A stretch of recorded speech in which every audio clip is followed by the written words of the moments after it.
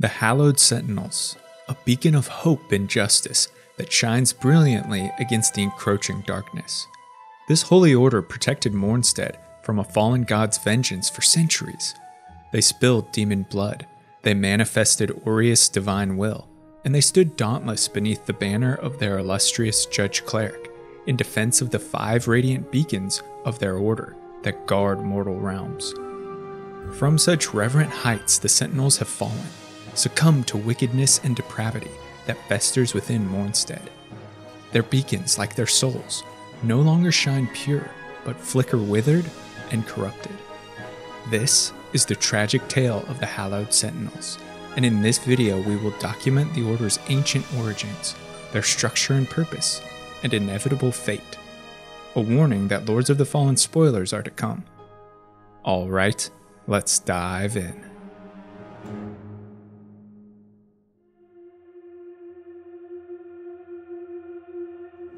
By the time the Lampbearer sojourns to Mornstead, the Hallowed Sentinels' final chapter has already been written on blood-stained vellum. They are souls twisted, dark reflections of every virtue they once cherished. As their order patrols a kingdom sundered, they level grave judgment upon Rogar demons and hapless citizens, their eyes burnt out by the fires of hysteria and ardent zeal. In their ranks can be found no ally to the Lampbearer's cause. But this wasn't always the Hallowed Sentinels. Rather than reproach in blind madness, this order once carried a noble charge.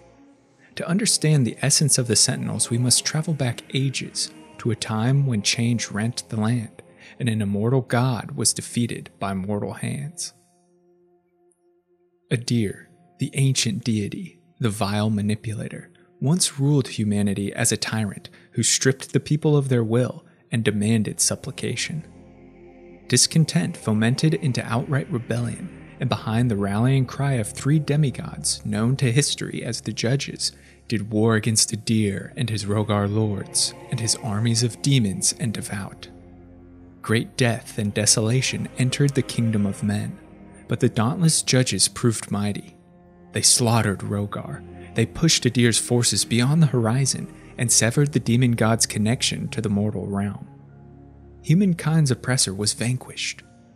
Joyous shouts rang out across the land as people embraced their freedom. But one judge, Judge Cleric, wasn't deluded. She once was Adir's priestess. She knew well his powers and felt his presence yet. Although defeated, his vile essence lingered. In the war's aftermath, Judge Cleric gathered a band of her most devoted retainers, who in reverent humility swore 2 solemn oaths. The first, to discard within their hearts the demon god's faith, and instead pledge religious fealty to Aureus, Lord of Light, Heaven, and Divine Radiance, as their savior and deity.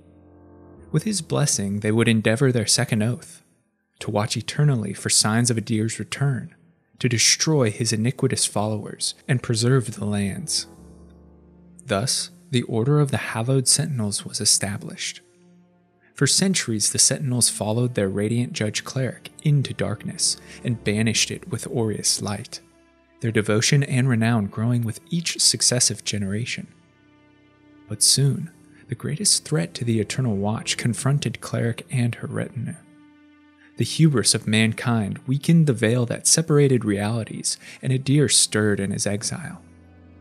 He sent forth his most capable Rogar lords at the head of countless demonic legions to orchestrate a sinister return. The events of the original Lords of the Fallen game transpire, which see the prisoner-turned-hero Harkin thwart Adir's uprising. Surrounding this narrative, the Hallowed Sentinels wage bloody war on their ancient enemies and experience firsthand the barbaric depravity documented in the Order's histories. Dust settles. The conflict sees humanity reaffirm its lordship, but for Cleric and the Sentinels, it marks an almost cataclysmic failure of their duty, one that must be rectified.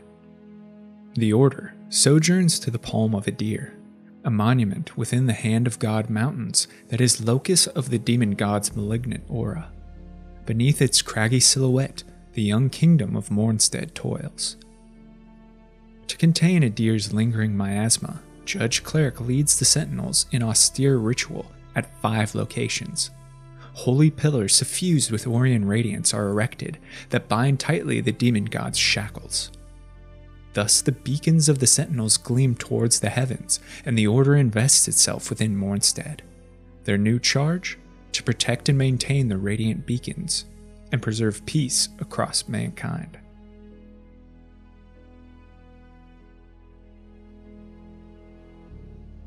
The intervening millennia molds the Order into much of what they are today, enforced by foundational beliefs that act as pillars of their existence, and guided in action by the light of their heavens-ordained purpose.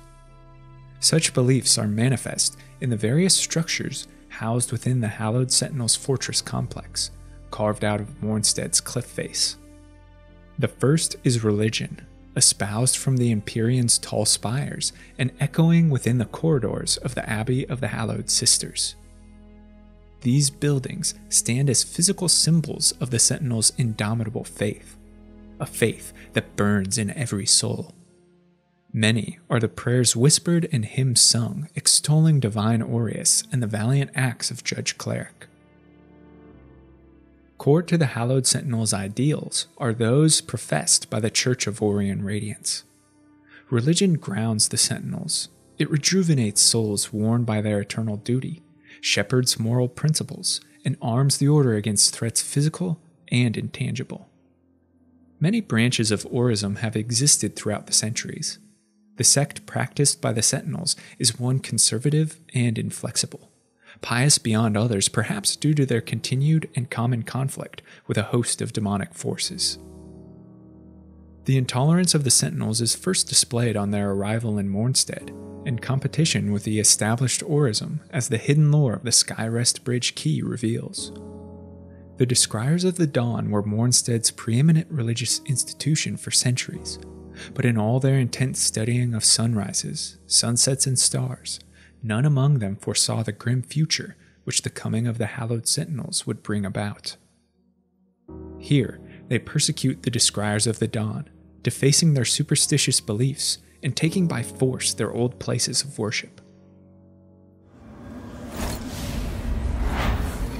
And any Descrier of the Dawn found trespassing will be severely punished for their transgression. This place is now sanctified in the name of Judge Cleric, and no longer a sanctuary for the ignorant and misguided. Please. This has been our home for generations. We've always kept our hearts open to the Hallowed Sentinels. Be grateful that by Judge Cleric's mercy, you are allowed to lead with those wayward hearts still beating. Repent, and turn to her for salvation. While you still can.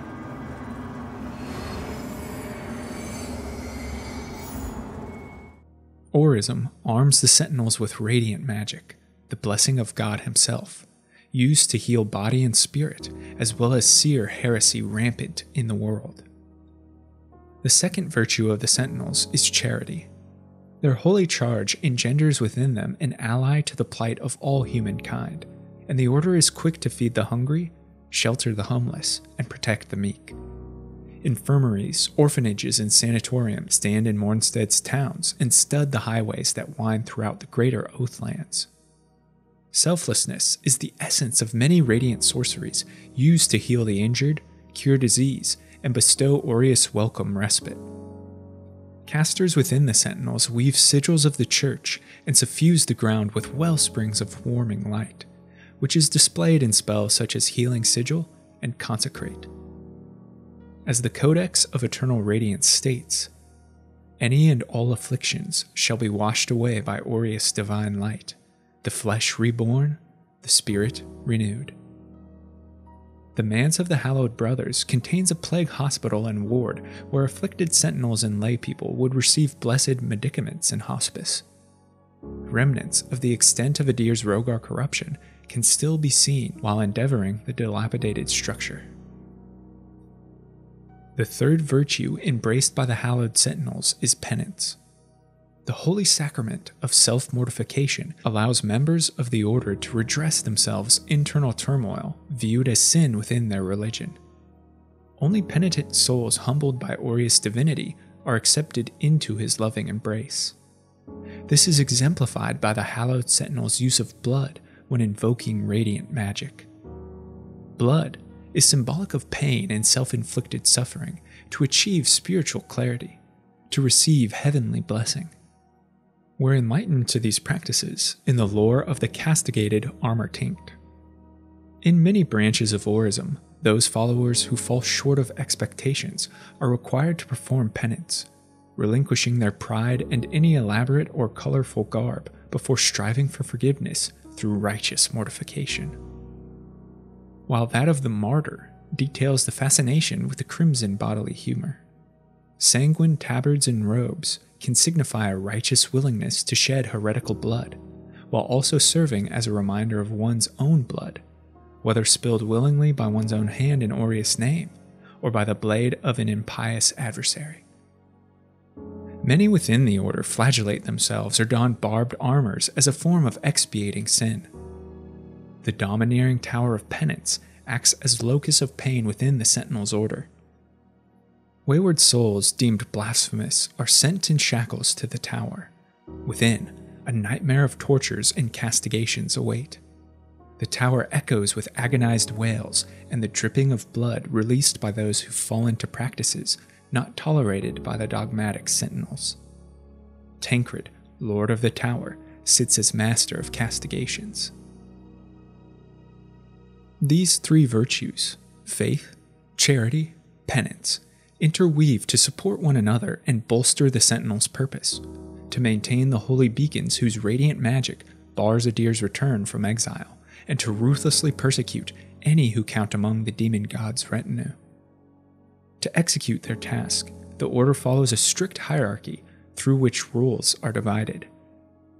Judge Cleric, the Immaculate Lady, oversees all Sentinel activity from her bastion church of the Empyrean. To her, all Sentinels bow in deference. The ancient founder embodies all that the order stands for, and her untarnished perfection is exemplar to which all strive. Cleric personally defends one of the 5 Sentinel beacons. Her deeds through the ages have elevated her to a saintliness in league with Aureus' own. The austere halls of the Empyrean are a testament to the Sentinel's centuries protecting humankind. Altars and shrines exalt Judge Cleric, while massive tapestries cascade down walls, detailing the Order's most noble moments. These sanctified chambers are guarded by the unmoving silhouettes of abiding defenders. This caste of warriors is occupied by the most devout and dauntless hallowed sisters who have ever served Judge Cleric, and they continue to prove worth beyond the grave. The defenders are the corpses of fallen sentinels interred in great armor and imbued with mystical animation. Only the most honored of holy sisters are chosen to occupy the armor of an abiding defender after death, so that they may continue serving the cleric even from beyond the grave, their corpses well preserved and impelled by powerful radiant sorcery.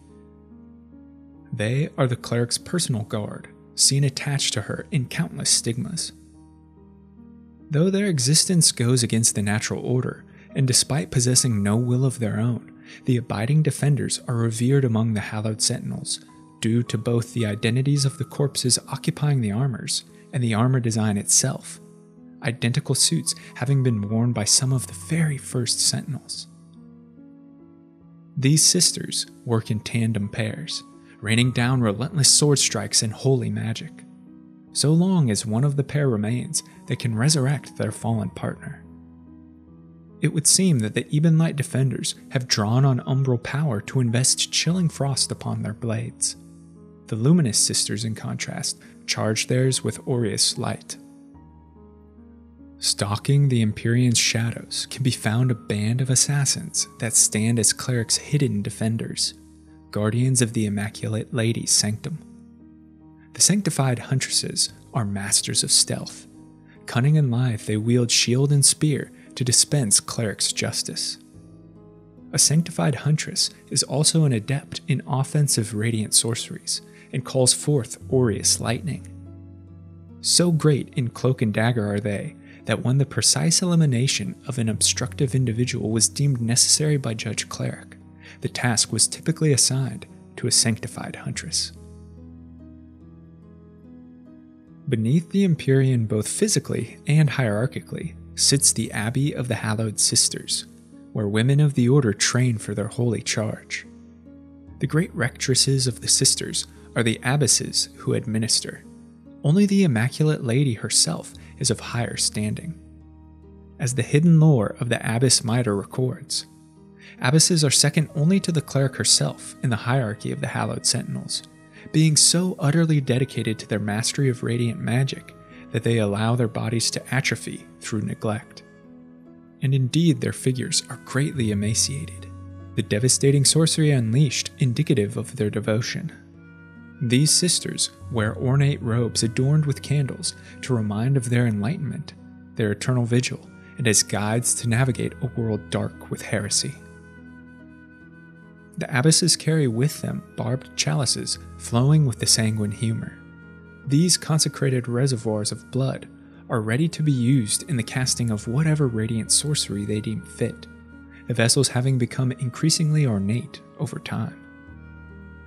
An abbess is a font of radiant magic to rejuvenate her fellow sentinels. Other sisters that patrol the grounds include the Order of Deadshot Archers, known as the Sin Piercers. These sisters are marksmen deadly with bow and arrow. They loose missiles to strike demons and transgressors from great distance. They are also complete in their dedication to Judge Cleric, swearing exalted oaths of silence to deepen their bond to their leader, as the hidden lore of the Sin Piercer set suggests. Some take this further, sewing shut their own mouths in cleansing self-mortification. The Sin Piercers are often accompanied by savage, armored warhounds. Also within the abbey are fanatic zealots known as Scourged Sisters. These sentinels revere blood and bloodletting as the most sanctified religious practice. They engage in the regular letting and consumption of their own blood, believing that only by exposing it to the divine light of the cleric before taking it back into their bodies can it be properly sanctified. It is a ritual without end. If we scrutinize them closely, we see the sisters wrapped in blood-stained gauze, inscribed with holy prayers in scripture meant to evoke profound faith. They consider pain to be a vital connection to the world, and thus the cleric's divinity. With flails and thorned magic, they happily liberate blood from the bodies of the Order's enemies. The Hallowed Sentinel brothers reside and train within the manse across from the abbey. The most revered and adept brothers are among the ranks of the Crimson Rectors. The masked knights have achieved the highest honors. They are inimitable swordsmen and channel Aureus divine magic to vanquish foes. The duties of the Crimson Rectors include presiding over various religious services and governing those of lower rank. The Rectors keeping a stern watch over their comrades so that any who shirk or stray are properly reprimanded. They police internally with a ruthless conviction. Many enjoy the authority of their position as they admonish wayward siblings. The pleasure they derive and their brutality in the lore of Crimson Rector's sword. Many bloody and cowed Hallowed Sentinels have looked up into the face of a looming Crimson Rector, hoping to glimpse some trace of clemency there, only to find nothing but an unmoved metal mask staring back at them. Beneath the Rectors stand the resolute, holy bulwarks, a fitting name for a class of warrior that relies on brute strength to bring divine judgment and behind whose unbreakable armor ranks of sentinels gather. The bulwarks receive divine blessing from Cleric and Aureus. They are an inextinguishable light to rally against darkness. Proving oneself worthy of the rank of Holy Bulwark demands tremendous physical strength and endurance, and those who succeed take great pride in not only staunchly defending their order and its beliefs, but also ruthlessly crushing heresy wherever it may be found. The Pureblades represent the bulk of Hallowed Sentinel knightly power. These holy brothers have proven both their dedication to Aureus and dedication to the Sentinels' cause through the crucible of deathly combat. These knights are relentless and can channel briefly powerful radiant magic. Only true believers in the Sentinels achieve the honor of Pureblade, and on the day that a believer is inducted into the ranks of the Pureblade Knights, they gladly cut into their own flesh and dab their uniform with a holy cross of their own blood as a testament to their conviction and to ward off sin. The largest contingent of Sentinels exists in the ranks of avowed soldiers and marksmen. The avowed are laymen who have yet to prove themselves worthy of distinction within the Order, but who have been inducted and allowed to bear the Sentinel Cross. These soldiers have successfully completed arduous pilgrimages to Mornstead and survived dauntless trials. Their heroism and faith is unfortunately ill regarded, as the avowed armor hints at what this level of warrior can expect. A low-ranking Hallowed Sentinel who has earned the privilege of dying for the glory of the cleric, if little else. A constant stream of manpower flows into the Order in the form of penitent and dedicated pilgrims, used to replace fallen comrades. For generations, countless pilgrims have been making the often long and arduous journey to Mornstead, with the goal of joining the Hallowed Sentinels and serving the cleric, assured that their faith and dedication will be recognized. These souls sojourn from myriad lands and for disparate reasons, but with the shared goal of leaving their old lives behind and being baptized anew in the light of Judge Cleric. Mornstead is a fickle land, however, fraught with danger and death. This is only furthered when the luminous Judge Cleric and her Hallowed Sentinels fall beneath the thrall of a malevolent force from their past that strikes their very souls and threatens their eternal watch.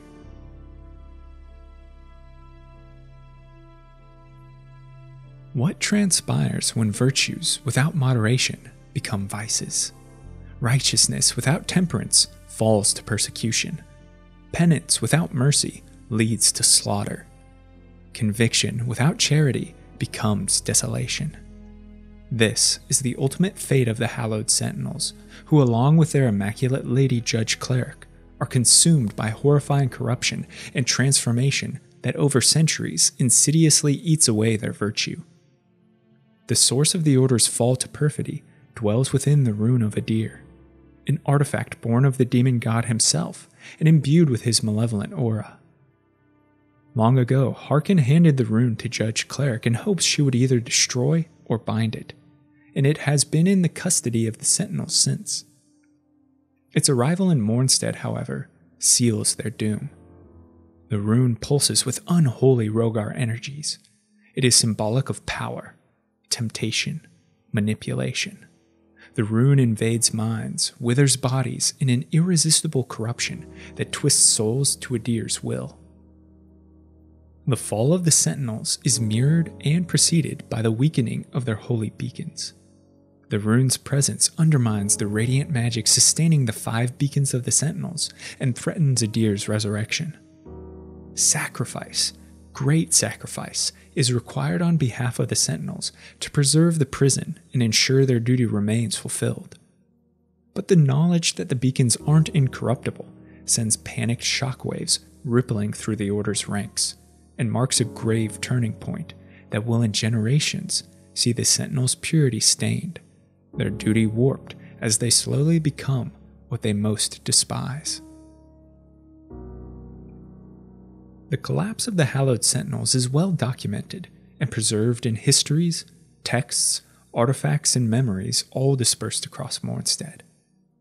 First, the Order is gripped with an unshakable paranoia that breeds ruthlessness and barbarity.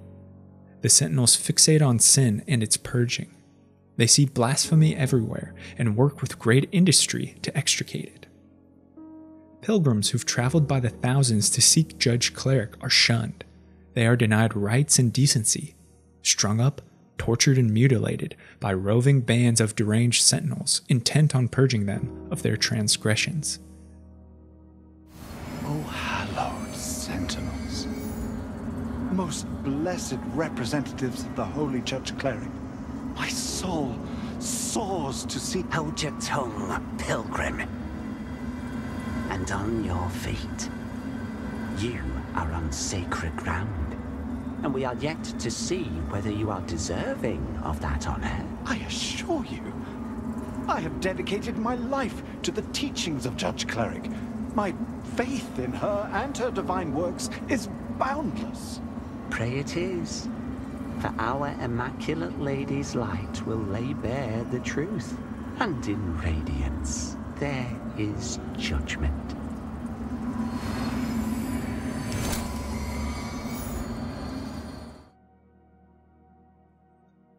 This descent into radical fanaticism detailed in the lore of the Hallowed Sentinel scripture, which exists as one of the Order's most revered texts.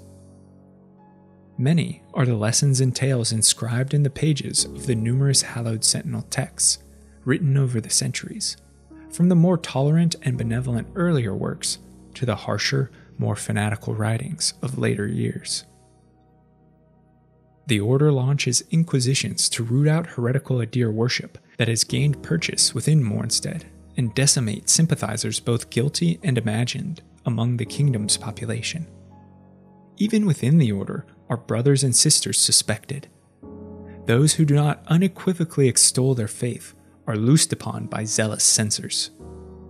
The grim methods of castigation and sentinel debauchery on display in this stigma, located in the Manse of Hallowed Brothers, where a Crimson Rector administers punishment. Forgive me, is this not overly severe for the offense in question? To my ears, my fellow pilgrims' words were innocuous. Are you refusing a Hallowed Sentinel's command? Because you will find the punishment for such is far more severe than mere flogging. No, Rector. I apologize.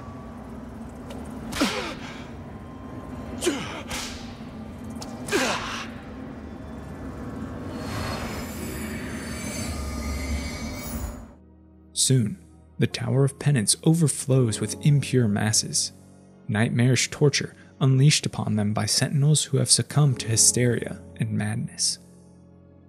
Their censorship is passed down in the hidden lore of heretical sentinel's hammer, which details one disillusioned with her religion. As the Hallowed Sentinels fell further into cruelty and zealotry, one disenchanted member of the Order found herself turning to a different faith, originating in Udarangar. But when her secret studies and crafted objects were discovered, she was judged a heretic and executed. And in the Shield of Piercing Light, we see that once venerated figures have their names and memories struck from the histories if they do not align with the new Sentinel dogma. Originating from this paranoia is adoption of an extremely severe view on sin and atonement.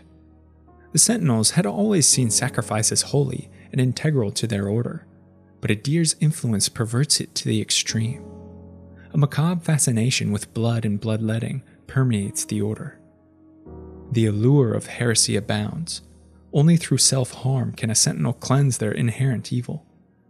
Brothers and sisters begin adorning armor with barbs, spikes, and thorns to inflict pain. These are symbolic of the suffering endured to achieve purity, and of the insanity plaguing the Order. The antique Hallowed Sentinel armor gives insight as it juxtaposes the Sentinel's old roots with its current form. The lack of wicked thorns or filthy bloodstains or any other grim elements stands as evidence of this armor being from a more righteous time in the Hallowed Sentinel's distant past. The Scourged Sisters highlight the length gone to ensure devotion and pious resolve. We see them coated in dried blood and wearing armor fashioned to self-mutilation. The hidden lore states, the Scourged Sisters are ruthless self-flagellators and self-lacerators who wrap themselves in prayer-inscribed bandages and lengths of pliable, thorned metal with equal enthusiasm. Perhaps the most apparent and brutish examples of self-flagellation are in the ardent penitents who wear spiked iron head cages and shackles to pierce their own skin, and who flay their own backs in an attempt to destroy sin and reach holiness. Not all of those who are sentenced to do penance can endure what follows, while others withstand their cleansing gladly, their zeal maintaining them throughout their suffering. Across the Order, an aesthetic change is seen that signifies their austere and imperious practices, as no piece of armor, no weapon is left unstained by blood or unmarked by thorns, an echo of their precipitous fall to malfeasance. This fascination with blood isn't limited to self-harm. The Hallowed Sentinels perform brutal atrocities. In their wake, blood of sinners inundates city streets. We see the cruelty in their methods by scrutinizing their weapons. Blades like the Hallowed Praise and Bloodletter show weapons wreathed in barbs and thorns to better rend flesh and liberate blood. The Praise's hidden lore details the Sentinels' blindness to their own transgressions. For a long time, the Hallowed Sentinels have been quick to see sin all around them, only to remain blind to the corruption within themselves, even when the source of that corruption is the very thing that they were formed to stand against. Mechanically too, many of the Sentinels' weapons inflict bleed buildup, such as the thorned Crimson Rector sword and Bloody Glory. The cruelty thus embraced has unleashed a sanguine flood that washes sin and purifies Mornstead's heretical soul, the horrors of which are heard in this stigma. King Bravis, the Hallowed Sentinels must be stopped.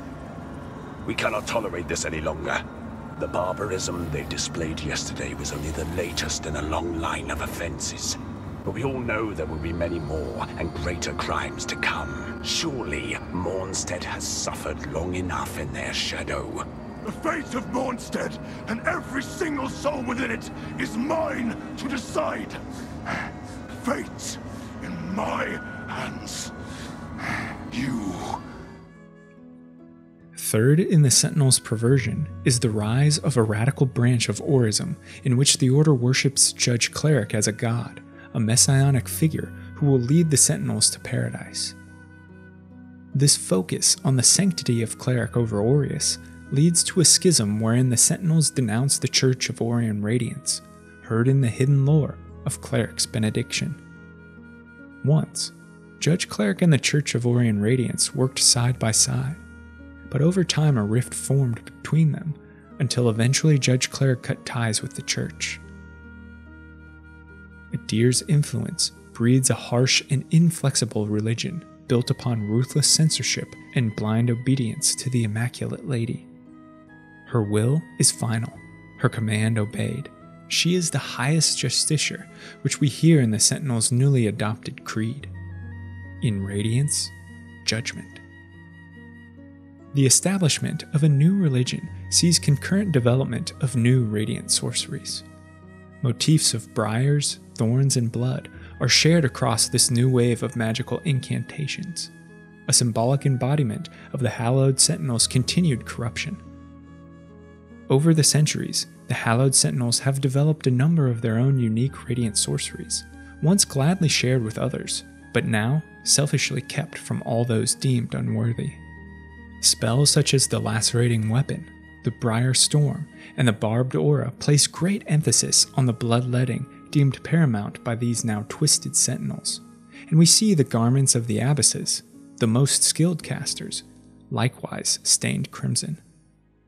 The split between the Church of Orion Radiance and Judge Cleric's ardent fanatics echoed in the hidden lore of the bloody Aspergillum. Over time, the teachings of Judge Cleric gradually placed an even greater emphasis on the importance of blood and its connection to radiant magic than the Church of Orion Radiance ever had. The Hallowed Sentinels have become a base and callous husk of all they once stood for. Hysteria and malfeasance have blinded them to their own heresy and weakened them against their ancient enemy. The Order, who have for millennia stood vigil as holy paragons and custodians of the demon god, are now fallen in wickedness. They are dealt a mortal blow with the complete corruption of the 5 beacons they defend. The radiant magic pulsing from their fonts is now tinged Rogar red. Adir's rune unleashes unremitting waves of demonic energies that lead to plague, physical derangement, and insanity. Horrors beyond imagining greet the lampbearer within blood-stained corridors of the Abbey. Here, a deer's rune has festered. Here, untold atrocity has been committed. The gore dripping from the Abbey's once consecrated chamber is symbolic of the Order's irredeemable descent into wickedness. They slaughter with sadistic glee any bearing Rogar corruption in a vain attempt to mitigate the virulent plague. But as the hidden lore of the corrupted pilgrim armor relates, the strength of a pilgrim's faith has no bearing on which of them will fall prey to the Rogar corruption that plagues Mournstead, and no amount of prayer or radiant magic can heal the ravaging malady once a victim is infected. The Hallowed Sentinels and Judge Cleric are now twisted beyond redemption. They fight as they always have against the deer, but their methods are unjust. They've become monsters blind with fear. All of Mournstead buckles as the Sentinels declare war on any not among their own. It's here, in the dark abyss of iniquity, that the banner of the Hallowed Sentinels has fallen in tatters. An order that once stood as a brilliant beacon of virtue, a light in the shadow, is now extinguished. It is a hollow, depraved reflection of itself, deplorable and worthy only of condemnation.